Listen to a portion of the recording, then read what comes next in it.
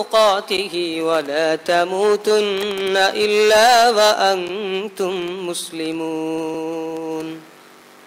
بسم الله الرحمن الرحيم.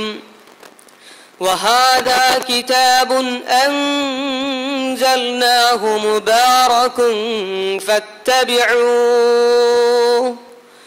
فاتبعوه واتقوا لعلكم ترحمون.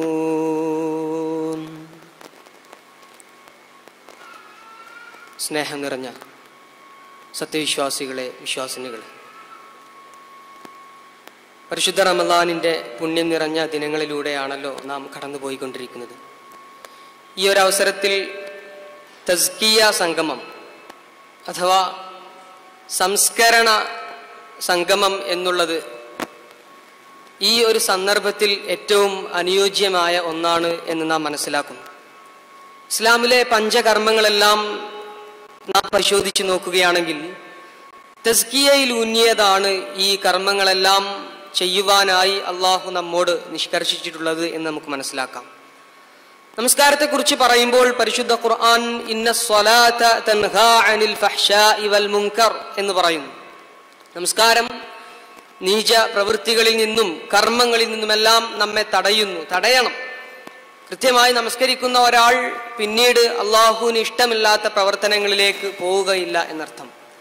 അതുപോലെ നോമ്പിനെ കുറിച്ച് പറയുന്നതും യാ അയ്യുഹല്ലദീന ആമനു കുതിബ അലൈക്കുമുസ് സിയാം കമാ കുതിബ അലല്ലദീന മിൻ ഖബ്ലിക്കും ലഅല്ലക്കും തത്തഖൂൻ. നമുക്കും നമ്മുടെ മുൻഗാമികൾക്കുമെല്ലാം നോമ്പ് നിർബന്ധമാക്കപ്പെട്ടിട്ടുള്ളത് അള്ളാഹുവിനെ സൂക്ഷിക്കുക എന്നുള്ള ഒരു ലക്ഷ്യം വെച്ചുകൊണ്ടാണ്. സകാത്ത് ഖുദ് മിൻ അംവാലിഹിം സ്വദഖ തുതഹിറുഹും വതുസക്കീഹിം ബിഹാ. അവരുടെ സമ്പത്തിൽ നിന്നും പണം എടുക്കുക, സ്വദഖ സ്വീകരിക്കുക. അതിനാൽ അവരുടെ സമ്പത്ത് ശുദ്ധമായ പവിത്രമായതായി തീരും എന്ന് അല്ലാഹു പറയുന്നു. അപ്പോൾ നമ്മുടെ പഞ്ചകർമ്മങ്ങളെല്ലാം ഇങ്ങനെ തസ്കിയ ഉണ്ടാക്കി തീർക്കുവാൻ വേണ്ടി, സംസ്കാരമുള്ളവരാക്കി മാറ്റുവാൻ വേണ്ടിയുള്ളതാണ് എന്നതിനാൽ പരിശുദ്ധ റമളാനിൽ ഇങ്ങനെയൊരു സംഗമത്തിന് വലിയ പ്രാധാന്യമുണ്ട് എന്നത് നാം മനസ്സിലാക്കുന്നു. പരിശുദ്ധ ഖുർആനുമായി ബന്ധപ്പെട്ട് ചില കാര്യങ്ങൾ സംസാരിക്കുവാനാണ് ഞാൻ നിർദ്ദേശിക്കപ്പെട്ടിട്ടുള്ളത്. പരിശുദ്ധ ഖുർആൻ ഈ മാസമാണ് ഇറങ്ങിയത്, ഈ മാസമാണ് നമുക്ക് മാർഗദർശനം നൽകുവാനായി അള്ളാഹു അവതരിപ്പിച്ചത് എന്നതിനാലാണ് നാം ഈ മാസം നോമ്പനുഷ്ഠിക്കുന്നത്. ഷഹ്റു റമദാനല്ലദീ ഉൻസില ഫീഹിൽ ഖുർആനു ഹുദൽ ലിന്നാസ് വബയ്യിനാതിൻ മിനൽ ഹുദാ വൽ ഫുർഖാൻ ഫമൻ ശഹിദ മിൻകുമുശ് ശഹ്റ ഫൽയസും. നമുക്ക് മാർഗദർശനമായിട്ട് സത്യാസത്യ വിവേചനത്തിനായി അള്ളാഹു പരിശുദ്ധ ഖുർആനെ ഈ റമളാൻ മാസത്തിൽ അവതരിപ്പിച്ചു.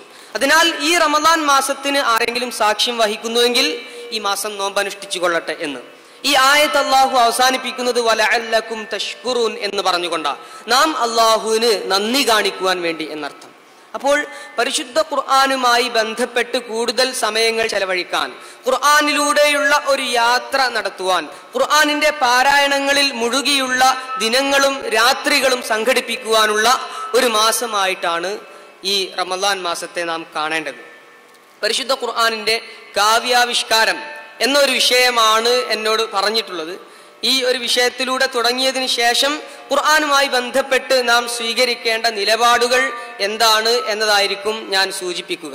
പരിശുദ്ധ ഖുർആനിന്റെ കാവ്യാവിഷ്കാരം എന്ന വിഷയത്തെക്കുറിച്ച് നാം ആലോചിക്കുമ്പോൾ ഖുർആൻ എന്നുള്ളത് യഥാർത്ഥത്തിൽ പദ്യമല്ല, ഗദ്യവുമല്ല. പ്രശസ്ത അറബ് സാഹിത്യ നിരൂപകനായ ഡോക്ടർ ത്വാഹ ഹുസൈൻ അദ്ദേഹം പറയുന്നുണ്ട്, പരിശുദ്ധ ഖുർആന് ഇന്നൽ ഖുർആൻ ലൈസ നത്രൻ കമാ അന്നഹു ലൈസ ബിശിഅർ. ഖുർആൻ എന്നുള്ളത് പദ്യമോ ഗദ്യമോ ആണ് എന്ന് നമുക്ക് പറയുവാൻ സാധ്യമല്ല. ഇന്നമാ ഹുവ ഖുർആൻ, അത് ഖുർആനാണ്. ഖുർആൻ എന്ന് മാത്രമേ നമുക്ക് അതിനെ വിളിക്കുവാൻ സാധ്യമാവുകയുള്ളൂ എന്ന്. എന്നാൽ പരിശുദ്ധ ഖുർആൻ മധുരമാണ്. ഖുർആൻ അതിന്റെ പാരായണം കൊണ്ട് മാത്രം നമുക്ക് ആസ്വദിക്കുവാൻ സാധ്യമാവുന്നു എന്നതാണ്. അപ്പോൾ അങ്ങനെയൊരു പാരായണത്തിന്, അങ്ങനെയൊരു ആസ്വാദനത്തിന് ഞാൻ എന്ത് തിരഞ്ഞെടുക്കണം എന്ന് ഞാൻ ആലോചിച്ചപ്പോൾ എനിക്ക് തോന്നിയത്, ലോകരാഷ്ട്ര തലവന്മാരുടെ സമ്മേളനത്തിൽ ബോസ്നിയൻ പ്രസിഡന്റ് ആയിരുന്ന അലീജ അലി ഇസ്സത്ത് ബെഗോവിച്ച് അദ്ദേഹം പറയുന്ന ഒരു സംഭവമുണ്ട്. എല്ലാവരും ഇരിക്കുന്ന ആ ഒരു സദസ്സിൽ യുക്തിവാദികളുണ്ട്, അമുസ്ലിങ്ങളുണ്ട്, മുസ്ലിങ്ങളുണ്ട്, എല്ലാവരും ഇരിക്കുന്ന സദസ്സിൽ പരിശുദ്ധ ഖുർആനിലെ ഒരു സൂറത്ത് അല്പം പാരായണം ചെയ്തപ്പോൾ എല്ലാവരും ആ പാരായണത്തിലേക്ക് ശ്രദ്ധിച്ചുകൊണ്ട് എല്ലാവരും തന്നെ മിണ്ടാതെ കേൾക്കുവാൻ വേണ്ടി ശ്രദ്ധിച്ചിരുന്ന ഒരു സംഭവം പറയുന്നുണ്ട്. സൂറത്തുർ റഹ്മാൻ എന്ന് പറയുന്ന പരിശുദ്ധ ഖുർആനിന്റെ മണവാട്ടി എന്നറിയപ്പെടുന്ന ആ സൂറത്താണത്.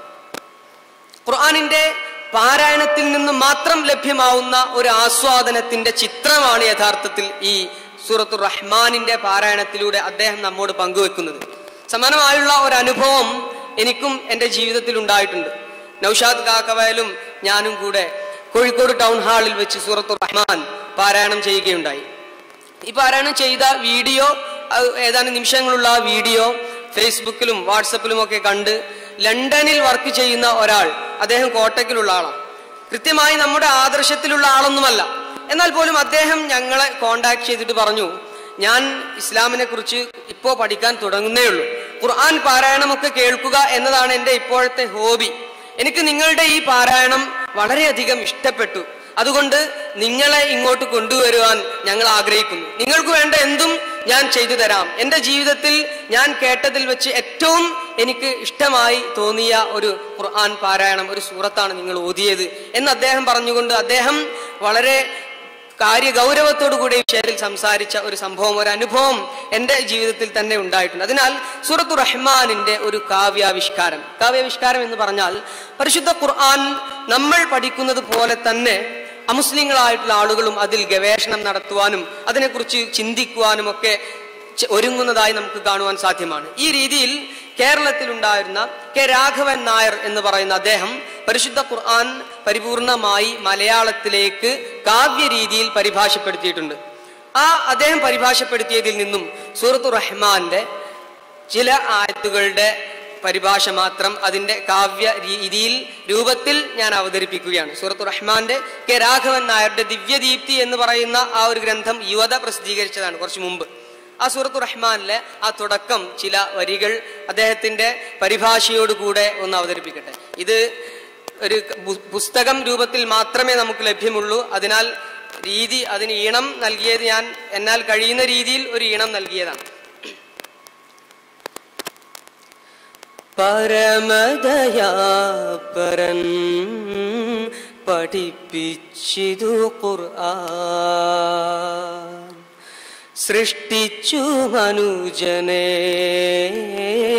സംസാരം പഠിപ്പിച്ചു. അർ-റഹ്മാൻ അല്ലമൽ ഖുർആൻ ഖലഖൽ ഇൻസാൻ അല്ലമഹുൽ ബയാൻ. സൂര്യചന്ദ്രന്മാർ ചരിപ്പൂ നിയമാനുസൃതം, ചെടികൾ മരങ്ങളും അവനെ വണങ്ങുന്നു. അശ്ശംസു വൽ ഖമറു ബിഹുസ്ബാൻ വന്നജ്മു വശ്ശജറു യസ്ജുദാൻ. ഉയർത്തിയ ആകാശത്തെ ഇതുമട്ടവൻ നീതി, അളക്കും തുലാസിനെ സംസ്ഥാപിക്കുകയും ചെയ്തു. തൂക്കത്തിൽ നിങ്ങൾക്കു മധുമക്രമം വരായിവാനായി. والسماء رفعها ووضع الميزان ألا تطغوا في الميزان. തൂക്കത്തെ അതുകൊണ്ട് നീതിയിൽ നിർത്തിയിടുവീൻ. അളവിൽ കുറവ് ചെയ്യുന്നതു മരുതാരും. അല്ലാ തത്ഗൗ ഫിൽ മീസാൻ. ഭൂമിയെ മനുഷ്യരാശിക്കായി സ്ഥാപിച്ചവൻ, കായ്ക്കനികൾ കൂമ്പേന്തുന്നൊരീന്ത പനകളും, ഭൂമിയുള്ളൊരു ധാന്യം സുഗന്ധ ചെടികളും. والأرض وضعها للأنام فيها فاكهة والنخل ذات الأكمام والحب ذو العصف والريحان. അങ്ങനെയിരിക്കവേ നാഥന്റെ അനുഗ്രഹ വൃന്ദത്തിലേതൊന്നിനെ നിഷേധിച്ചിടും നിങ്ങൾ, നിഷേധിച്ചിടും നിങ്ങൾ. فبأي آلاء ربكما تكذبان. മൺപാത്രം പോലെ നാദമുള്ളൊരു കളിമണ്ണിൽ നിന്നവൻ മനുജനെ സൃഷ്ടിച്ചു വഴി പോലെ. പുകയില്ലാത്തോരഗ്നി നാളത്തിൽ നിന്നും അവൻ വിരചിച്ചിതു ജിന്നുകളുടെ വർഗത്തെയും. خلق الإنسان من صلصال كالفخار وخلق الجان من مارج من نار. അങ്ങനെയിരിക്കവേ നാഥന്റെ അനുഗ്രഹ വൃന്ദത്തിലേതൊന്നിനെ നിഷേധിച്ചിടും നിങ്ങൾ, നിഷേധിച്ചിടും നിങ്ങൾ. فبأي آلاء ربكما تكذبان. ഇങ്ങനെ പരിശുദ്ധ ഖുർആനിന്റെ കാവ്യാവിഷ്കാരം കെ രാഘവൻ നായർ എന്ന നമുക്ക് മുമ്പ് നടന്നു പോയിട്ടുള്ള അദ്ദേഹം മലയാളത്തിലേക്ക് നമുക്ക് ആക്കി തന്നിട്ടുണ്ട്. ഏതായിരുന്നാലും പരിശുദ്ധ ഖുർആനിന്റെ കേവലമായിട്ടുള്ള പാരായണത്തിലൂടെ തന്നെ ഒരു ആസ്വാദനം നമുക്കുണ്ട് എന്നുള്ളതിൽ യാതൊരു സംശയവും നമുക്കില്ല. പരിശുദ്ധ ഖുർആനിലെ ചില വചനങ്ങൾ ആരെങ്കിലും ഓതുന്നത് കേൾക്കുമ്പോൾ തന്നെ നമുക്ക് അതൊരു വലിയ ആസ്വാദനവും മധുരമുള്ളതുമൊക്കെയായി തോന്നുന്നു.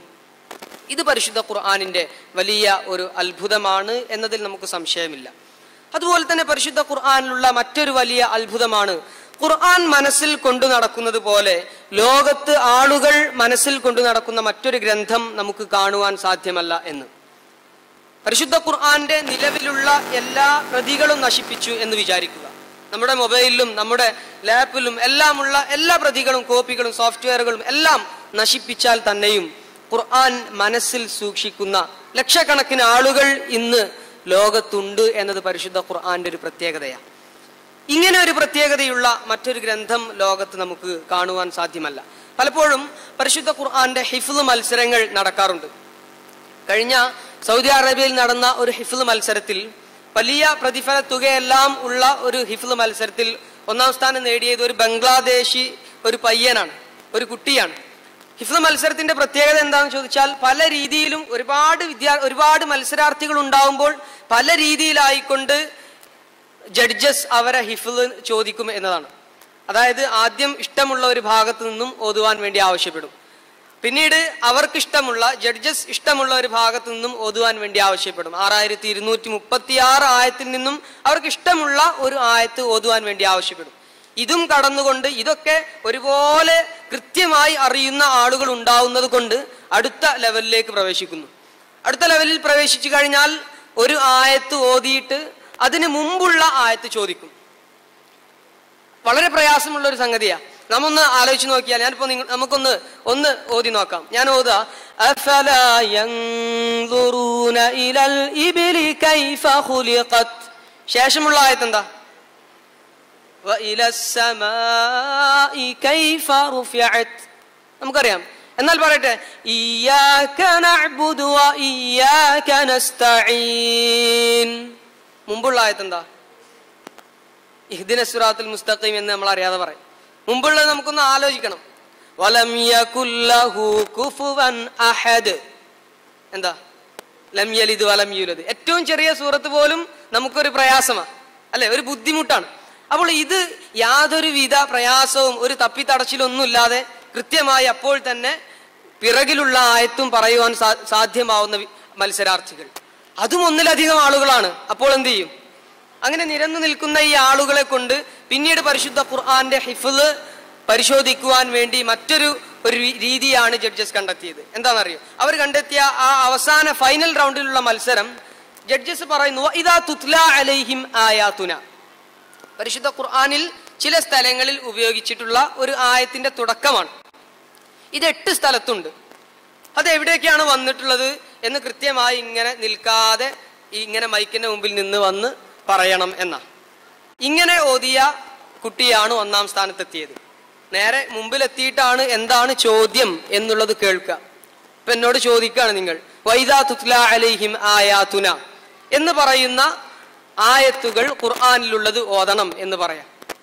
അപ്പൊ ഇവനിങ്ങനെ ഓത നിർത്താതെ അഊദു ബില്ലാഹി മിനശ് ശൈത്വാനിർ റജീം ബിസ്മില്ലാഹിർ റഹ്മാനിർ റഹീം وَإِذَا تُتْلَى عَلَيْهِمْ آيَاتُنَا قَالُوا قَدْ سَمِعْنَا لَوْ نَشَاءُ لَقُلْنَا مِثْلَ هَذَا إِنْ هَذَا إِلَّا أَسَاطِيرُ الْأَوَّلِينَ സൂറത്തുൽ അൻഫാൽ. നിർത്തുന്നില്ല, അടുത്തത് ബിസ്മിയൊന്നുമില്ല, അടുത്ത് وَإِذَا تُتْلَى عَلَيْهِمْ آيَاتُنَا بَيِّنَاتٍ قَالَ الَّذِينَ لَا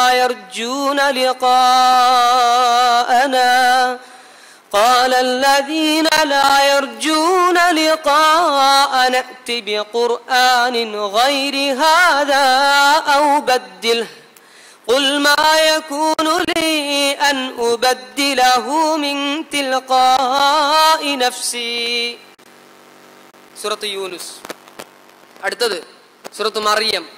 وَإِذَا تُتْلَى عَلَيْهِمْ آيَاتُنَا بَيِّنَاتٍ قَالَ الَّذِينَ كَفَرُوا لِلَّذِينَ آمَنُوا أَيُّ الْفَرِيقَيْنِ خَيْرٌ مَقَامًا وَأَحْسَنُ نَدِيًّا. അടുത്ത സൂറത്തുൽ ഹജ്ജില. وَإِذَا تُتْلَى عَلَيْهِمْ آيَاتُنَا بَيِّنَاتٍ تَعْرِفُ فِي وُجُوهِ الَّذِينَ كَفَرُوا الْمُنكَرَ يَكَادُونَ يَسْطُونَ بِالَّذِينَ يَتْلُونَ عَلَيْهِمْ آيَاتِنَا قُلْ أَفَأُنَبِّئُكُمْ بِشَرٍّ مِّن ذَلِكُمْ النَّارُ وَعَدَهَا اللَّهُ الَّذِينَ كَفَرُوا وَبِئْسَ الْمَصِيرُ. ഇങ്ങനെ 4 അടുത്തത് സൂറത്തുൽ ലുഖ്മാനില. وَإِذَا تُتْلَى عَلَيْهِ آيَاتُنَا وَلَّى مُسْتَكْبِرًا كَأَن لَّمْ يَسْمَعْهَا كَأَنَّ فِي أُذُنَيْهِ وَقْرًا فَبَشِّرْهُ بِعَذَابٍ أَلِيمٍ. അടുത്തത് وَإِذَا تُتْلَى عَلَيْهِمْ آيَاتُنَا قَالَ الَّذِينَ كَفَرُوا إِنْ هَذَا إِلَّا رَجُلٌ مِّنكُمْ يُرِيدُ أَن يَصُدَّكُمْ عَمَّا كَانَ يَعْبُدُ آبَاؤُكُمْ. സൂറത്തു സബ. അടുത്ത സൂറത്തു ജാസിയ. وَإِذَا تُتْلَى عَلَيْهِمْ آيَاتُنَا بَيِّنَاتٍ مَا كَانَ حُجَّتَهُمْ إِلَّا أَن قَالُوا ائْتُونَا بِآبَائِنَا إِن كُنتُمْ صَادِقِينَ. സൂറത്തു അഹ്ഖാഫിൽ കൂടെയുണ്ട്. وَإِذَا تُتْلَى عَلَيْهِمْ آيَاتُنَا بَيِّنَاتٍ قَالَ الَّذِينَ كَفَرُوا لِلْحَقِّ لَمَّا جَاءَهُمْ هَذَا سِحْرٌ مُبِينٌ. ഇങ്ങനെ 8 സ്ഥലത്ത് വൈദാ തുത്ലാ അലൈഹിം ആയാതുന എന്ന് പറയുന്നത് പരിശുദ്ധ ഖുർആനിലുണ്ട്. ഈ 8 സ്ഥലവും യാതൊരു ആലോചനയുമില്ലാതെ ഒറ്റ അടിക്ക് ശ്വാസം പോലും വിടാത്ത രീതിയിൽ ഇടക്ക് ബിസ്മിയില്ല, ഒന്നുമില്ല, ഇങ്ങനെ ഓതിയ ഒരു കുട്ടിക്കാണ് 1-ാം സ്ഥാനം അവിടെ കിട്ടിയത്. അപ്പൊ ഇങ്ങനെ പരിശുദ്ധ ഖുർആനെ മനഃപാഠമാക്കി വള്ളി പുള്ളി തെറ്റാതെ മനസ്സിൽ സൂക്ഷിക്കുന്ന ലക്ഷക്കണക്കിന് ആളുകൾ ലോകത്തിന്റെ പല ഭാഗത്തും ഉണ്ട് എന്നതാണ്.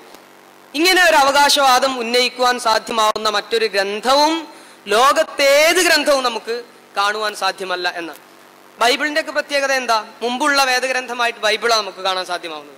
അറാമിക്കോ ഹിബ്രു ഒക്കെ ആവട്ടെ പഴയ ഭാഷകൾ, ഇന്ന് ഡെഡ് ലാംഗ്വേജസ്, ചത്ത ഭാഷയാ. ഇന്ന് ലോകത്തില്ല ആ ഭാഷകൾ. മ്യൂസിയത്തിൽ മാത്രം ആ പഴയ പ്രതികൾ നമുക്ക് കാണാം. ആ ഭാഷ ഉപയോഗിക്കുന്ന ആളുകൾ ഇന്ന് ലോകത്തില്ല. അറബി ഇൻഷാ അല്ലാഹ് ലോകാവസാനം വരെ നിലനിൽക്കും എന്നതാ. അപ്പോൾ പരിശുദ്ധ ഖുർആനെ മനസ്സിൽ കൊണ്ടു നടക്കുന്ന ഒട്ടനവധി ആളുകൾ. അപ്പോൾ പരിശുദ്ധ ഖുർആന്റെ ഹിഫ്ള് എന്ന ഒരു പ്രത്യേകത, ഒരു അത്ഭുതം. മറ്റൊന്ന് പരിശുദ്ധ ഖുർആനിന്റെ തജ്വീദ. പ്രവാചകൻ സല്ലല്ലാഹു അലൈഹി വസല്ലം എങ്ങനെയാണോ ഇത് ഓതിയത്, അതുപോലെ 1500 വർഷമാവട്ടെ, ഇനി 2000 ആവട്ടെ, ഈ ലോകം നിലനിൽക്കുന്നിടത്തോളം കാലം അതുപോലെ പരിശുദ്ധ ഖുർആൻ ഓതുവാൻ ഓരോ വിശ്വാസിക്കും ഇൽമു തജ്വീദ്, ഖുർആൻ പാരായണ ശാസ്ത്രം പഠിച്ചാൽ സാധ്യമാവും എന്നതാണ്. പ്രവാചകൻ സല്ലല്ലാഹു അലൈഹി വസല്ലം പറയുന്നു, ഇന്നല്ലാഹ യുഹിബ്ബു അൻ യുഖറഅൽ ഖുർആൻ കമാ ഉൻസില. പരിശുദ്ധ ഖുർആൻ ഇറങ്ങിയതുപോലെ ഓതുന്നതാണ്, ഓതി കേൾക്കുന്നതാണ് അള്ളാഹുവിന് ഇഷ്ടം എന്ന് പറയുന്നു. എന്നാൽ അങ്ങനെ ഓതാനുള്ള അവസരം നമുക്കിന്നുണ്ട് എന്നാണ്. എവിടെയാണോ പ്രവാചകൻ നിർത്തിയത് അതുപോലെ നിർത്തുവാൻ, എവിടെയാണോ നീട്ടിയത് അതുപോലെ നീട്ടുവാൻ, എവിടെയാണോ മണിച്ചത് അതുപോലെ മണിക്കുവാൻ നമുക്ക് അതിനുള്ള ഒരു ഭാഗ്യം ഇന്നുണ്ട് എന്നത് വലിയൊരു അത്ഭുതമല്ല. മറ്റേത് ഗ്രന്ഥത്തിന് അങ്ങനെ സാധ്യമാവുക? ഏതെങ്കിലും ഗ്രന്ഥം നമുക്ക് പരിചയപ്പെടുത്തി തന്ന ആൾ വായിച്ചതുപോലെ ഞാനും വായിക്കുന്നു എന്ന് പറയുവാൻ സാധ്യമാവുന്ന ഏതെങ്കിലും ഒരു ഗ്രന്ഥം ഉണ്ടോ? നമുക്ക് കാണാൻ പറ്റൂ? ലോകത്ത് സാധ്യമല്ല. പ്രവാചകൻ സല്ലല്ലാഹു അലൈഹി വസല്ലം ഇന്ന ബത്ശ റബ്ബിക ലശദീദ് ഇന്നഹു ഹുവ യുബ്ദിഉ വയുഈദ് വഹുവൽ ഗഫൂറുൽ വദൂദ് ദുൽ അർശിൽ മജീദ് ഫഅാലുൻ ലിമാ യുരീദ് هل أتاك حديث الجنود فرعون وثمود. ഞാനിപ്പോൾ ഓതിയ ആയത്തുകളുടെ ഒക്കെ അവസാനമുള്ള ഈ ഒരു മുഴക്കം എന്നുള്ളത് ഖൽഖല, ഇത് പ്രവാചകൻ അന്ന് ഇതുപോലെ മുഴക്കി കേൾപ്പിച്ച് ഓതിയത് കൊണ്ടാ നമ്മളും ഇന്നത് ഓതുന്നത് ആ രീതിയിൽ. അത് നിയമത്തിന്റെ പേരൊക്കെ കൊടുത്ത് പല ഗ്രന്ഥങ്ങളിലും പിന്നീട് രചിക്കപ്പെട്ടതാണെങ്കിലും പ്രവാചകൻ സല്ലല്ലാഹു അലൈഹി വസല്ലം അന്ന് ഈ ഖുർആൻ പാരായണം ചെയ്തതുപോലെ ഇന്ന് നമുക്ക് പാരായണം ചെയ്യുവാൻ സാധിക്കുന്നു എന്നത് ഖുർആനിന്റെ മറ്റൊരു പ്രത്യേകതയാണ്. ഇങ്ങനെ ഒട്ടനവധി പ്രത്യേകതകൾ, അത്ഭുതങ്ങൾ നിറഞ്ഞ പരിശുദ്ധ ഖുർആൻ. ഈ ഖുർആനോട് നമുക്കുണ്ടാവേണ്ട ബാധ്യത ഇത് മാത്രമല്ല എന്നതാണ് അടിവരയിട്ട് നാം മനസ്സിലാക്കേണ്ടത്.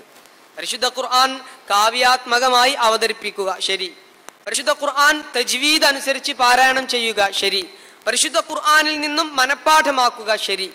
എന്നാൽ ഇതിനപ്പുറമുള്ള ഒരു ബാധ്യത, ഇതിനെല്ലാം മുകളിലുള്ള ഒരു ബാധ്യത ഓരോ മുസൽമാനും ഉണ്ട് എന്നതാണ്. ഖുർആൻ നമ്മെ നേരായ മാർഗത്തിലേക്ക് നയിക്കുന്നു എന്ന് പറയുമ്പോൾ പരിശുദ്ധ ഖുർആൻ നമ്മുടെ ജീവിതത്തിലെ ഹുദയാണ്, സന്മാർഗമാണ്, നമ്മുടെ ജീവിതത്തിലെ വെളിച്ചമാണ്, നൂറാണ്, നമ്മുടെ ജീവിതത്തിലെ ഫുർഖാനാണ്, സത്യാസത്യ വിവേചനത്തിന് സഹായിക്കുന്നതാണ് എന്നെല്ലാം പറയുമ്പോൾ എങ്ങനെയാണ് ഇവയൊക്കെ ആയി പരിശുദ്ധ ഖുർആൻ മാറുക? ഇങ്ങനെ കേവല പാരായണത്തിലൂടെ നമുക്ക് പരിശുദ്ധ ഖുർആനെ നമ്മുടെ ജീവിതത്തിലെ വഴികാട്ടിയായി കാണുവാൻ സാധ്യമാവുമോ? ഇല്ല. പരിശുദ്ധ ഖുർആനിന്റെ അർത്ഥതലങ്ങളിലൂടെ, ആശയത്തിലൂടെ നീങ്ങുവാൻ നാം ശ്രമിക്കണം എന്നതാണ്. അങ്ങനെ നീങ്ങുമ്പോഴാണ് ലോകത്തിന്റെ നേതാക്കളായി മാറുവാൻ നമുക്ക് സാധ്യമാവുക എന്ന്. പരിശുദ്ധ ഖുർആൻ ഇറങ്ങുന്ന കാലഘട്ടം, അന്നുണ്ടായിരുന്ന ആളുകളെ, ഒട്ടകത്തിന്റെ മൂക്ക് കയർ പിടിച്ചു നടന്നിരുന്ന ആ കാട്ടറബികളെ പരിശുദ്ധ ഖുർആൻ ലോകത്തിന്റെ കടിഞ്ഞാൺ നിയന്ത്രിക്കുന്ന നേതാക്കളാക്കി മാറ്റിയിട്ടുണ്ടെങ്കിൽ അത് പരിശുദ്ധ ഖുർആനിന്റെ ആശയവും അർത്ഥവും മനസ്സിലേക്ക് ആവാഹിച്ച് അതിനനുസരിച്ച് ജീവിച്ചപ്പോൾ അവർക്ക് പടച്ചോൻ നൽകിയ ഫദ്ല, അവർക്ക് പടച്ചോൻ നൽകിയ അനുഗ്രഹമാണത്. ആ ഒരു രീതിയിലേക്ക് ഉയരാൻ ഇന്നും മുസ്ലിങ്ങൾക്ക് സാധ്യമാവും പരിശുദ്ധ ഖുർആൻ അനുസരിച്ച് ഒരു ജീവിതം നാം കെട്ടിപ്പടുക്കുകയാണെങ്കിൽ എന്ന്. ലോകത്ത് നടമാടുന്ന എല്ലാ തിന്മകൾക്കും എതിരെ നിന്നുകൊണ്ട് നന്മയിലേക്ക് നയിക്കുന്ന ഗ്രന്ഥമാണ് പരിശുദ്ധ ഖുർആൻ. അതുകൊണ്ട് അതിന്റെ ആശയ തലങ്ങളിലേക്ക് നാം ഇറങ്ങണം. ഗുരു നാനക് പറഞ്ഞതുപോലെ the age for the Vedas and Puranas has gone. വേദങ്ങളുടെയും പുരാണങ്ങളുടെയും ഒക്കെ കാലം കഴിഞ്ഞു പോയിട്ടുണ്ട് എന്നാണ്. And the Quran is the only book to guide the world. ഇന്ന് ലോകത്തിന് മാർഗദർശനം നൽകുവാൻ പരിശുദ്ധ ഖുർആന് മാത്രമേ സാധ്യമാവുകയുള്ളൂ എന്ന് മുസ്ലിങ്ങളല്ലാത്ത ആളുകൾ വരെ പരിശുദ്ധ ഖുർആൻ പഠനം നടത്തി അതിലൂടെയുള്ള യാത്രയിലൂടെ മനസ്സിലാക്കുമ്പോൾ പരിശുദ്ധ ഖുർആൻ എങ്ങനെയാണ് നമ്മെ ലോകത്തിന്റെ നേതാക്കളാക്കുക എന്ന് നാം പഠിക്കേണ്ടതുണ്ട്, അറിയേണ്ടതുണ്ട്. അതിനനുസരിച്ച് ജീവിച്ചാൽ നമുക്ക് ലോകത്തിന്റെ സയ്യിദുകളാവാം എന്ന അല്ലെ. എന്തായിരുന്നു പരിശുദ്ധ ഖുർആൻ ഇറങ്ങുമ്പോൾ ഉണ്ടായിരുന്ന ആ സ്ഥിതി എന്നുള്ളത് നാം ചിന്തിച്ചാൽ, കള്ള്, യുദ്ധം, പെണ്ണ്, ഇവ മൂന്നിന് വേണ്ടി മാത്രം ജീവിച്ചിരുന്ന ഒരു സമുദായത്തെ 23 വർഷത്തെ അധ്യാപനം കൊണ്ട് പരിശുദ്ധ ഖുർആൻ മാറ്റിയെടുത്തെങ്കിൽ നമുക്ക് അത്രത്തോളം മുമ്പോട്ട്, അത്രത്തോളം പിറകിലല്ല നാം ഉള്ളത്.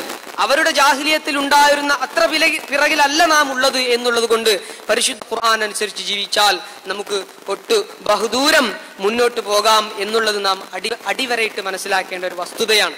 പരിശുദ്ധ ഖുർആനിന്റെ ഈ സത്യങ്ങൾ ശാസ്ത്രവുമായി കിടപിടിക്കുന്ന പരിശുദ്ധ ഖുർആൻ, എല്ലാ രീതിയിലും നമുക്ക് മാർഗദർശനം നൽകുന്ന പരിശുദ്ധ ഖുർആൻ ഇതിന്റെ ഈ സത്യം മനസ്സിലാക്കിക്കൊണ്ട് ഇസ്ലാമിലേക്ക് വന്നിട്ടുള്ള ലോക ബുദ്ധിജീവികൾ എന്നുള്ളത്, മോറിസ് ബുക്കായെ പോലുള്ള ഭ്രൂണശാസ്ത്രജ്ഞർ പരിശുദ്ധ ഖുർആനിലെ വചനങ്ങൾ കണ്ട് ഞെട്ടിത്തരിക്കുകയാണ്.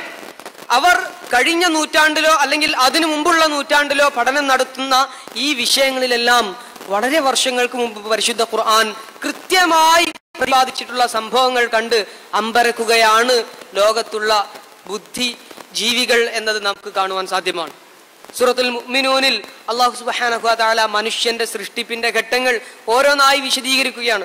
വലഖദ് ഖലഖനൽ ഇൻസാന മിൻ സുലാലത്തിൻ മിൻ തീൻ ثم جعلناه نطفة في قرار مكين ثم خلقنا النطفة علقة فخلقنا العلقة مضغة فخلقنا المضغة عظاما فكسونا العظام لحما ثم أنشأناه خلقا آخر فتبارك الله أحسن الخالقين. ഭ്രൂണത്തിൽ നിന്ന് തുടങ്ങി ഇങ്ങനെ രക്തക്കട്ട, മാംസപിണ്ഡം, എല്ലുകൊണ്ട്, മാംസം കൊണ്ട് പൊതിയുന്നത് എല്ലാം തന്നെ ഈ ക്രമത്തിൽ തന്നെ പരിശുദ്ധ ഖുർആൻ പറയുന്നത് കാണുമ്പോൾ അമ്പരക്കുകയാണ് മോറിസ് ബുക്കായെ പോലെയുള്ള ഗവേഷണ ശാസ്ത്രജ്ഞ പടുക്കൾ എന്നത്. അപ്പോൾ അവർ ചിന്തിക്കുന്നത് ഇതെല്ലാം കൃത്യമായി പറഞ്ഞ പരിശുദ്ധ ഖുർആൻ പിന്നീട് പറയുന്നത് എന്താ? സുമ്മ ഇന്നക്കും ബഅദ ദാലിക ലമയ്യിതൂൻ, അതിനുശേഷം നമ്മുടെ ഈ ജീവിതത്തിന് ശേഷം നാം മരണമടയും എന്നത് എല്ലാവരും കാണുന്നതാണ്, എല്ലാവരും നേരിട്ട് ദർശിക്കുന്നതാണ്, എല്ലാവരും മരിക്കുന്നു എന്നത്. പിന്നീട് എന്ത് പറയുന്നു ഖുർആൻ? സുമ്മ ഇന്നക്കും യൗമൽ ഖിയാമത്തി തുബഅസൂൻ എന്നത്. അതിനുശേഷം അന്ത്യനാളിൽ അടുത്ത ഒരു ജീവിതം, ഒരു പുനരുത്ഥാനം നമുക്കുണ്ട് എന്നത്. അതിൽ മാത്രമാ പരസ്പരം സംശയമുണ്ടായി, സന്ദേഹമുണ്ടായി തർക്കിക്കുവാൻ വേണ്ടി മനുഷ്യൻ തുനിയുന്നത്. ശാസ്ത്രത്തിന് അംഗീകരിക്കാത്ത സംശയമുള്ള കാര്യമായിട്ടുള്ളത് ഇത് മാത്രം. ഇതുവരെയുള്ളതെല്ലാം ശാസ്ത്രവും അംഗീകരിക്കുന്നു, നമ്മളും അംഗീകരിക്കുന്നു. എന്നാൽ അതിനുശേഷം ഇതെല്ലാം പറഞ്ഞു വെച്ച അള്ളാഹു അതിനുശേഷം പറയുന്നത് കൂടെ നമുക്ക് അംഗീകരിച്ചുകൂടെ എന്ന ആ ഒരു വിശ്വാസത്തിൽ നിന്ന് ഇസ്ലാമിനെ കുറിച്ച് കൂടുതൽ പഠിക്കുന്നു, പരിശുദ്ധ ഖുർആൻ സത്യമാണെന്ന് മനസ്സിലാക്കുന്നു, ഇസ്ലാം മതം സ്വീകരിക്കുന്നു എന്ന്. ഇങ്ങനെ പരിശുദ്ധ ഖുർആൻ ശാസ്ത്രവുമായി ബന്ധപ്പെട്ട് നോക്കുകയാണെങ്കിൽ ഒട്ടനവധി മേഖലകൾ, എല്ലാ ആയത്തുകളും എടുത്തുദ്ധരിക്കുവാനുള്ള സമയം നമുക്കില്ല, അതിന് ഞാൻ മുതിരുന്നില്ല. ഒരുപാട് വിഷയങ്ങൾ അല്ലാഹു സുബ്ഹാനഹു വ തആല നമുക്ക് ഈ വിഷയകമായി പറഞ്ഞു തരുന്നുണ്ട് എന്നത്. ശാസ്ത്രം എന്നുള്ളത് ഒരു ഗവേഷണം എന്നത് മാത്രമാണ്. തെറ്റാം, ശരിയാവാം. പരിശുദ്ധ ഖുർആൻ വഹീന്റെ അടിസ്ഥാനത്തിലുള്ള വിവരമാ, ദിവ്യബോധനമാ, അതിൽ പിഴകൾ ഉണ്ടാകില്ല എന്ന്. അതിനാൽ കൃത്യമായി നമുക്ക് അനുഷ്ഠിക്കാവുന്ന, നമുക്ക് വിശ്വസിക്കാവുന്ന, നമുക്ക് അവലംബിക്കാവുന്ന ഒരേ ഒരു ഗ്രന്ഥം പരിശുദ്ധ ഖുർആൻ മാത്രമേ ഉള്ളൂ എന്നുള്ളതിനാൽ നമുക്ക് ഖുർആനിന്റെ ആശയത്തിലേക്ക്, അർത്ഥതലങ്ങളിലേക്ക് ഇറങ്ങുവാൻ സാധ്യമാവണം. അതിനുള്ള ഒരു അവസരമാവണം യഥാർത്ഥത്തിൽ ഈ റമളാൻ മാസം എന്നത് നാം മനസ്സിലാക്കണം. ഇമാം തൊബരിയെ പോലെയുള്ള പണ്ഡിതന്മാർ, ഇമാം തൊബരി പറഞ്ഞ ഒരു വാചകമുണ്ട്, ഇനി ലഅജബു മിമ്മൻ ഖറഅൽ ഖുർആൻ വലം യഅലം തഅവീലഹു കൈഫ യതലദ്ദദ് ബിതിലാവതിഹി. ഒരു മനുഷ്യൻ ഖുർആൻ പാരായണം ചെയ്യുന്നു, അവൻ അതിന്റെ അർത്ഥമൊന്നും അറിയില്ല, അവൻ അതിന്റെ വിശദീകരണമൊന്നും അറിയില്ല, എങ്ങനെയാ പിന്നെ അവൻ അത് ആസ്വദിക്കുക എന്ന്. അങ്ങനെ ആസ്വദിക്കുന്ന ഒരാളെ കുറിച്ച് ഞാൻ അത്ഭുതം കൂറുകയാണ് അദ്ദേഹം. എങ്ങനെയാ പരിശുദ്ധ ഖുർആൻ അർത്ഥമറിയാതെ ഒരു കേവല പാരായണത്തിലൂടെ മാത്രം അതിന്റെ ആസ്വാദനം അവർ കണ്ടെത്താൻ കഴിയുക എന്നാണ് ഇമാം ത്വബരി ചോദിക്കുന്നത്. ഇമാം ത്വബരിയുടെ ചരിത്രം പഠിക്കുമ്പോൾ അദ്ദേഹത്തിന്റെ ജീവിതവുമായി നാം കണക്ക് കൂട്ടി നോക്കുമ്പോൾ ദിവസം ചുരുങ്ങിയത് 40 പേജെങ്കിലും അദ്ദേഹം എഴുതിയിട്ടുണ്ടാവണം എന്ന അദ്ദേഹത്തിന്റെ തഫ്സീർ മറ്റു ഗ്രന്ഥങ്ങളും കൂട്ടി നോക്കുമ്പോൾ അദ്ദേഹത്തിന്റെ ചെറുപ്പകാലഘട്ടവും വായനക്കുള്ള സമയം എല്ലാം ഉൾപ്പെടുത്തി നോക്കുകയാണെങ്കിൽ തന്നെ ശരാശരി അദ്ദേഹത്തിന്റെ ജീവിതത്തിൽ 40 പേജെങ്കിലും അദ്ദേഹം എഴുതിയിട്ടുണ്ട് എന്ന നമുക്ക് വേണ്ടി ചെയ്തതാ അമാനി മൗലവി 25 വർഷം, ചെറിയ വർഷമല്ല, 25 വർഷമാ ഇന്ന് നാം കാണുന്ന രീതിയിലുള്ള പരിശുദ്ധ ഖുർആന്റെ മലയാളത്തിലുള്ള ഒരു തഫ്സീറിന് വേണ്ടി. ഇന്നും മലയാളത്തിൽ അത്ര ആഴത്തിൽ പഠിക്കുന്ന പരിശുദ്ധ ഖുർആനെ കുറിച്ച് പറയുന്ന ഒരു ഗ്രന്ഥം നമുക്ക് എഴുതുവാനോ കാണുവാനോ സാധ്യമല്ല, എഴുതിയിട്ടില്ല ആര് പിന്നീട്. അപ്പോൾ ഇവരൊക്കെ നമുക്ക് ചെയ്തു തന്നിട്ടുള്ള വലിയ സേവനം എന്നുള്ളത്, അവരോടുള്ള ബാധ്യത കൂടെ നമുക്ക് പൂർത്തീകരിക്കുവാൻ സാധ്യമാവേണ്ടതുണ്ട്. കൃത്യമായ ഒരു ക്രമം നമ്മുടെ ജീവിതത്തിൽ ഉണ്ടാക്കി വെച്ചാൽ ദിവസം ഒരു ഭാഗം അല്ലെങ്കിൽ ഒരു അരമണിക്കൂർ അമാനി മൗലവിയുടെ തഫ്സീറിൽ നിന്നും വായിച്ചു കഴിഞ്ഞാൽ ഒരു വർഷം കൊണ്ട് നമുക്ക് നമ്മുടെ ജീവിതത്തിലെ ഒരു ദിവസത്തിലെ അരമണിക്കൂർ മാത്രം ചെലവഴിച്ചാൽ ഒരു വർഷം കൊണ്ട് നമുക്ക് അത് വായിക്കുവാനെങ്കിലും പറ്റും. അമാനി മൗലവി മറ്റു പണികളിൽ നിന്നെല്ലാം മാറി നിന്നുകൊണ്ട് 25 വർഷം ഉപയോഗിച്ച് നമുക്ക് വേണ്ടി തയ്യാറാക്കി തന്നിട്ടുള്ള ഈ തഫ്സീർ നമുക്ക് നമ്മുടെ ജീവിതത്തിലെ ഒരു ദിവസത്തിലെ അരമണിക്കൂർ മാത്രം മാറ്റിവെച്ചാൽ വായിക്കുവാൻ സാധ്യമായിട്ടും ആ ഭാഗത്തേക്ക് നാം തിരിയുന്നില്ലെങ്കിൽ അവരോടൊന്നും നാം നന്ദി കാണിക്കുന്നില്ല. ആത്യന്തികമായി അള്ളാഹുവിനോട് നാം നന്ദി കാണിക്കുന്നില്ല എന്നതാണ് അടിസ്ഥാനപരമായി മനസ്സിലാക്കേണ്ടത്. പരിശുദ്ധ ഖുർആൻ നമ്മുടെ ജീവിതത്തിലെ വഴിയും വെളിച്ചവുമായി തീരണമെങ്കിൽ പരിശുദ്ധ ഖുർആനിന്റെ അർത്ഥതലങ്ങളിലേക്ക്, ആശയത്തിലേക്ക് ഇറങ്ങുവാൻ നമുക്ക് സാധ്യമാവണം. റഹ്മാനായ നാഥൻ അവന്റെ അടിമകളോട് എന്താണ് പറയുന്നത് എന്ന്, ലോകത്ത് നടമാടുന്ന എല്ലാ തിന്മകളിൽ നിന്നും നമ്മെ രക്ഷപ്പെടുത്തി പരിശുദ്ധ ഖുർആന്റെ വെള്ളി വെളിച്ചത്തിലേക്ക് കൊണ്ടുവന്ന് നന്മയിലേക്കും സൗഹാർദ്ദത്തിലേക്കും തൗഹീദിലേക്കും നയിക്കുവാൻ നമുക്ക് പരിശുദ്ധ ഖുർആൻ പ്രചോദനമാവുന്നു. ഇത് മനസ്സിലാക്കണമെങ്കിൽ പരിശുദ്ധ ഖുർആൻ നമുക്ക് കൃത്യമായി വായിക്കുവാൻ സാധ്യമാവണം എന്ന ഈ 3 മേഖലകളിൽ നിന്നുകൊണ്ട് പരിശുദ്ധ ഖുർആനിന്റെ പാരായണമാവട്ടെ, ഈ റമദാൻ മാസത്തിൽ കൂടുതലായിക്കൊണ്ട് അതിൽ ശ്രദ്ധയൂന്നുന്നവരാണ് നാം. പരിശുദ്ധ ഖുർആൻ പാരായണം ചെയ്യണം എന്നുള്ളതിൽ യാതൊരു അഭിപ്രായ വ്യത്യാസവുമില്ല. ഖുർആൻ എന്ന പദം തന്നെ അതിൽ നിന്നും വരുന്നതാണ്, പാരായണം ചെയ്യപ്പെടുന്ന ഗ്രന്ഥം എന്നെല്ലാം അംഗീകരിച്ചുകൊണ്ട് തന്നെ അതിലുപരിയായിക്കൊണ്ട് ഖുർആനിന്റെ ആശയത്തിലേക്ക് ഇറങ്ങണം. മുജാഹിദ് പ്രസ്ഥാനം എല്ലാ കാലഘട്ടങ്ങളിലും നമുക്ക് മുന്നോട്ട് വെച്ചിട്ടുള്ളത് ഇതാണ്. ഖുർആൻ കേവല പാരായണത്തിനുള്ളതല്ല, അതിന്റെ അർത്ഥത്തിലേക്ക് ഇറങ്ങിച്ചെന്നുകൊണ്ട് തൗഹീദ് എന്ന മഹത്തായ സത്യം ഉൾക്കൊണ്ടുകൊണ്ട് തിന്മക്കെതിരിൽ പടനയിക്കുവാൻ പരിശുദ്ധ ഖുർആന്റെ വെളിച്ചത്തിൽ നിന്നുകൊണ്ട് നമുക്ക് സാധ്യമാവണം എന്ന. എന്തുകൊണ്ടാ പരിശുദ്ധ ഖുർആൻ ആദ്യ കാലഘട്ടങ്ങളിൽ കേരള മുജാഹിദുകൾക്കെതിരെ പരിശുദ്ധ ഖുർആൻ പരിഭാഷപ്പെടുത്തുവാനോ അർത്ഥം പഠിപ്പിക്കുവാനോ സാധ്യമല്ല, പാടുള്ളതല്ല എന്ന് ഫത്വ കൊടുത്തിരുന്നത് എന്തുകൊണ്ടാ? പരിശുദ്ധ ഖുർആന്റെ ആശയത്തിലേക്ക് ഇറങ്ങി വന്നാൽ ഹിദായത്ത് ലഭ്യമായേക്കാം, ശിർക്കിൽ നിന്ന് മോചിതരായി തൗഹീദിലേക്ക് എത്തിച്ചേർന്നേക്കാം എന്ന ഭയം കൊണ്ടായിരുന്നു എന്ന് നാം മനസ്സിലാക്കുന്നു. അപ്പോൾ പരിശുദ്ധ ഖുർആനിന്റെ അർത്ഥത്തിലേക്ക് ഇറങ്ങി ചെല്ലുവാനുള്ള, ആശയങ്ങൾ ഉൾക്കൊള്ളുവാനുള്ള ഒരു മഹാ അവസരമായി ഈ പരിശുദ്ധ റമളാനിനെ നാം കാണേണ്ടതുണ്ട്. ഒട്ടനവധി അത്ഭുതങ്ങൾ നിറഞ്ഞിട്ടുള്ള ഈ ഗ്രന്ഥത്തിന് അതിന്റെ എല്ലാ വശങ്ങളിലും നിന്നുകൊണ്ട് നാം മനസ്സിലാക്കണം. കൂടുതൽ ഗവേഷണങ്ങൾ നടന്നുകൊണ്ടേയിരിക്കുകയാണ്. കാലം ഖുർആനിനെ വ്യാഖ്യാനിക്കും എന്ന് ഇബ്നു അബ്ബാസ് റളിയല്ലാഹു അൻഹു പറഞ്ഞിട്ടുണ്ട്. കാലം പരിശുദ്ധ ഖുർആനെ വ്യാഖ്യാനിക്കും. കാലം കഴിയുന്തോറും പരിശുദ്ധ ഖുർആന് പുതിയ ഗവേഷണങ്ങളും പഠനങ്ങളും എല്ലാം നടന്നുകൊണ്ടിരിക്കുമ്പോൾ അതിനോട് കൂടെ സഞ്ചരിക്കുവാൻ, എന്തൊക്കെയാണ് പരിശുദ്ധ ഖുർആനിൽ അള്ളാഹു പറഞ്ഞതെന്ന് മനസ്സിലാക്കുവാനുള്ള ശ്രമം നമ്മുടെ ഭാഗത്തു നിന്നും ഉണ്ടാവേണ്ടതുണ്ട്. ഇങ്ങനെ പരിശുദ്ധ ഖുർആനിനോടുള്ള ബാധ്യതകളൊക്കെ പൂർത്തീകരിച്ച് ആയിഷ ബീവി റളിയല്ലാഹു അൻഹയോട് പ്രവാചകൻ സ്വല്ലല്ലാഹു അലൈഹി വസല്ലമയുടെ സ്വഭാവം എങ്ങനെയായിരുന്നു എന്ന് ചോദിച്ചപ്പോൾ കാന ഖുലുഖുഹു ഖുർആന എന്ന് പറയുന്ന രീതിയിൽ, അദ്ദേഹത്തിന്റെ സ്വഭാവം പരിശുദ്ധ ഖുർആൻ ആയിരുന്നു എന്ന് പറയുന്ന രീതിയിൽ മാറുവാൻ നമുക്കും സാധ്യമാവണം എന്ന്.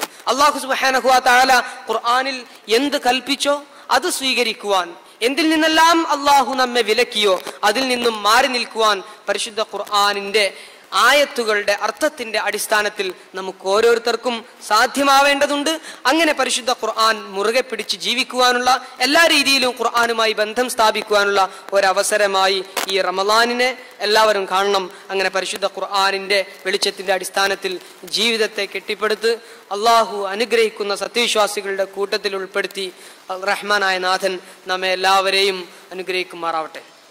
നമ്മിൽ നിന്നും വന്നു പോകുന്ന എല്ലാ ചെറുതും വലുതുമായ തെറ്റുകുറ്റങ്ങളെല്ലാം തമ്പുരാൻ നമുക്കെല്ലാവർക്കും മാപ്പു നൽകി റമളാൻ എന്ന പദത്തിൽ നിന്നും നാം മനസ്സിലാക്കുന്നത് പോലെ നമ്മുടെ പാപങ്ങളെല്ലാം കരിച്ചു കളയുവാൻ സാധ്യമാവുന്ന അനുഗ്രഹീതമായ ഒരു മാസമായി ഈ റമളാനിനെ റഹ്മാനായ നാഥൻ മാറ്റുമാറാവട്ടെ. നമ്മിൽ നിന്നും മരണപ്പെട്ടു പോയിട്ടുള്ള നമ്മുടെ ബന്ധുമിത്രാദികൾ ഇനിയൊരു റമളാൻ മാസത്തിൽ കൂടെ പ്രവേശിക്കുവാനും അതിൻ്റെ പുണ്യം കരസ്ഥമാക്കുവാനും അവസരം സിദ്ധിച്ചിട്ടില്ലാത്ത നമ്മുടെ ബന്ധുമിത്രാദികൾ, നേതാക്കന്മാർ, പണ്ഡിതന്മാർ, സുഹൃത്തുക്കൾ, സഹോദരി സഹോദരന്മാർ എല്ലാവരുടെയും ഖബറിടം റഹ്മാനായ നാഥൻ വിശാലമാക്കുകയും നാളെ നമ്മയും അവരെയും അവൻ്റെ ജന്നാത്തുൽ ഫിർദൗസിൽ ഒരുമിച്ച് ചേർക്കുകയും ചെയ്യുമാറാവട്ടെ. കടബാധ്യതകൾ കൊണ്ടും രോഗങ്ങൾ കൊണ്ടുമെല്ലാം കഷ്ടപ്പെടുന്ന ഒട്ടനവധി സഹോദരി സഹോദരന്മാർ, അവരുടെ എല്ലാം പ്രശ്നങ്ങൾ റഹ്മാനായ നാഥൻ ദൂരീകരിച്ച് നൽകുമാറാവട്ടെ. اللهم اغفر للمؤمنين والمؤمنات والمسلمين والمسلمات والأحياء منهم والأموات إنك مجيب الدعوات يا قاضي الحاجات. اللهم أجرنا من النار، اللهم أجرنا من النار، اللهم أجرنا من النار. اللهم يا مقلب القلوب ثبت قلوبنا على الإيمان والتقوى. اللهم يا مصرف القلوب صرف قلوبنا إلى طاعتك. اللهم اجعل هذا الشهر حجة لنا، اللهم اجعل هذا الشهر حجة لنا، اللهم اجعل هذا الشهر حجة لنا. اللهم لا تجعل هذا الشهر حجة علينا، اللهم لا تجعل هذا الشهر حجة علينا، اللهم لا تجعل هذا الشهر حجة علينا. ربنا هب لنا من أزواجنا وذرياتنا قرة عين واجعلنا للمتقين إماما. ربنا لا تزغ قلوبنا بعد إذ هديتنا وهب لنا من لدنك رحمة إنك أنت الوهاب.